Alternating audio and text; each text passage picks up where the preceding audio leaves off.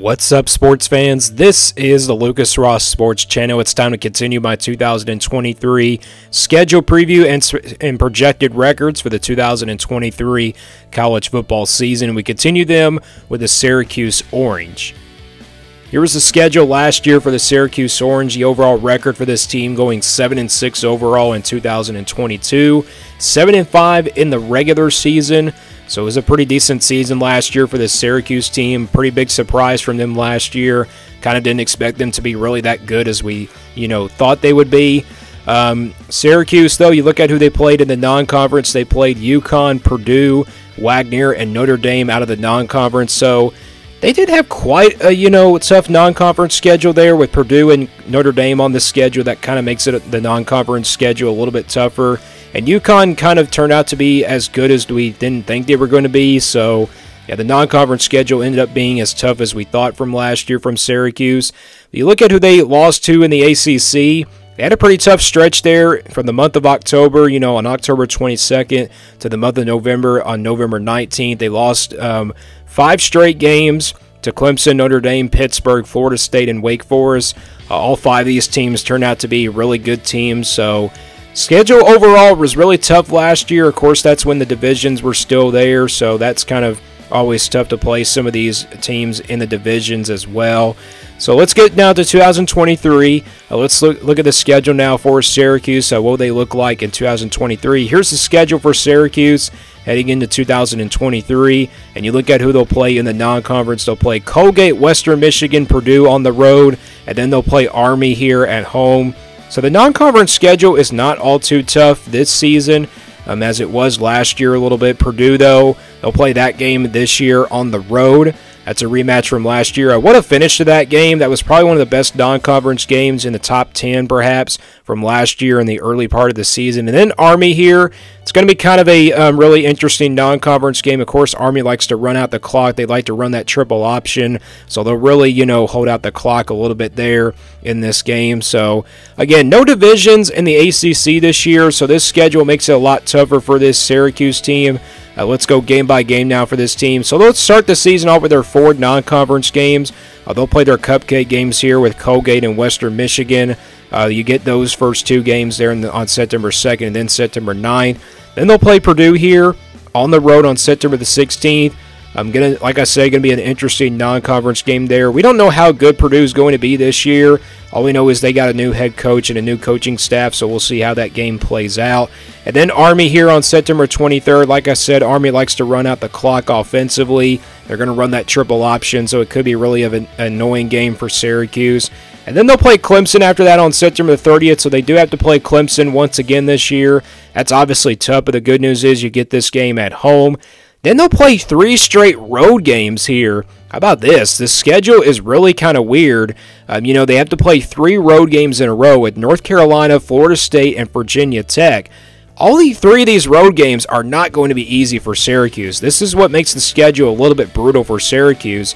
Obviously playing North Carolina and Florida State in back-to-back games, and then, of course, playing Virginia Tech, which wasn't that good last year, but these are tough road games here for Syracuse. That's what makes the schedule a little bit brutal, and they don't really get, any breaks there. They do have to play a weeknight game against Virginia Tech, so this is a pretty, tough stretch here from the month of October, from October 7th to October 26th. They'll play Boston College after that on November the 3rd. This will also be a Friday. This will be a Friday night game, I believe, here against Boston College. Then they'll play Pittsburgh here on November the 11th. This will be at New York, so looking forward to that game. I think this game is going to be held at Yankee Stadium, so that, correct me, I'm wrong. If I'm not correct a little bit, it is going to be at New York City, though. And then they'll play Georgia Tech after that on the road, and then they'll end things out here with Wake Forest here on November the 25th. So schedule overall is pretty tough for Syracuse. They have some tough road games, especially with that Purdue game to begin out the year on September 16th, and these 3 straight road games to North Carolina, Florida State, and Virginia Tech. That's what makes the schedule a lot more brutal for this Syracuse team. But let's get to the projection now for this Syracuse team. This is the scale I use for my projections. If it's a 1% game, these are games where Syracuse has no chance of winning in. 20% games in the orange, these are games where Syracuse is going to be about a couple touchdowns of an underdog, about double digits. 40% in the yellow, these are games that are going to be about a heavy underdog in, about a touchdown. 50-50 games, these will stay in the white, games where they can go either way. 60% games, these are games where Syracuse is going to be favored by at least a touchdown. 80% games, they'll be favored by a couple touchdowns and double digits. And then 90% games, these will stay in the green. Games where, Syracuse is going to be favored by more than 3 touchdowns. We always start with the easy wins here on these projections. Let's go to the easy wins for this Syracuse team. And I think you got 3 of those games. Got Colgate, Western Michigan, and Army. Army, though, is about 90%. I don't think it's closer to 95% at all. Like I said, Army likes to run out that clock, and, it's going to be a really tough game here for Syracuse, to score some points in. But they do like to run that triple option. That's what makes, Army a really tough non-conference game, and that's why it's about 90%. But the rest of the 2 games here, I think are pretty much over 95%. I don't think Syracuse will have any problems with Colgate and Western Michigan, but you never know sometimes. Syracuse, from where they were last year, we don't know how good they're going to be as well because it's too early in the season, and this is just based off of where the teams were from last year. So let's go to the games now where Syracuse is going to be favored by at least a couple touchdowns, about 80% by double digits. And I think you got 1 game on that schedule, and that's Boston College here on November the 3rd. Based off where Boston College was last year, I'm going to put this one in the blue. Plus, Syracuse gets this game at home, so that's the good news there. And this is the only game I really see Syracuse being favored by at least a couple touchdowns. And this is also an ACC matchup. That's why I can't put it in the green. So I think Syracuse is the only game that I really see them being favored in the blue, about 80% by a couple touchdowns. We go to the games now where Syracuse is going to be favored by at least a touchdown in the purple, about 60%. And I think you got 2 of those on the schedule. It's Virginia Tech and Georgia Tech, both on the road. Both of these teams, Virginia Tech, for example, wasn't that good of a team last year. Georgia Tech was decent, but, I'm going to still favor Syracuse in this game. But it could switch to a 50-50 game by the time we do those predictions in the month of May. And same thing with Virginia Tech. That could switch to a 50-50 game because Syracuse has to play 3 straight road games. That's really brutal there. From October 7th to about October the 26th, that is just really brutal of a stretch there. And then, of course, Virginia Tech and Georgia Tech are 2 road games as well. You just never know what can happen, but I think they'll be at least favored in both of these games by at least a touchdown. So I think these are the games where Syracuse will be at least favored in. We go to the games now where they're going to be underdogs. Now, I don't have any red games here, but I do have some orange games on the schedule, so we'll start with the orange games here on the schedule, 20%, where they're going to be a couple touchdowns of underdogs.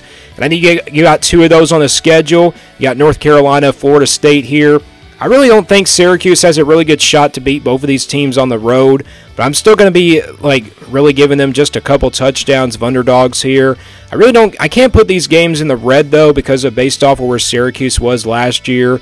I'm going to just stick with it and put both of these games in the orange. These are 2 great teams coming into 2023. Of course, North Carolina has a lot of hype for Drake May, probably a Heisman candidate, and Florida State has a lot of production coming back. They could be a playoff contender heading into this season.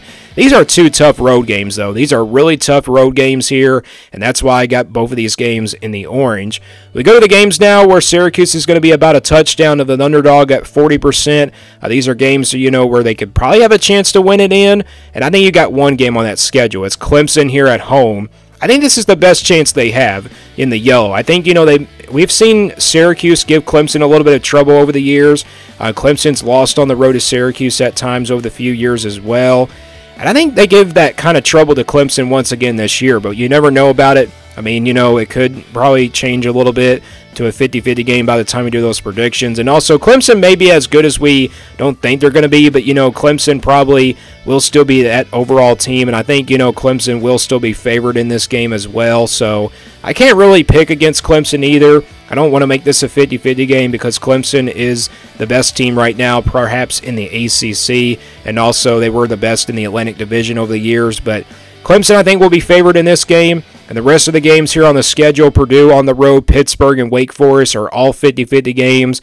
I think you can, make that Purdue game a 50-50 game because of how the game went last year.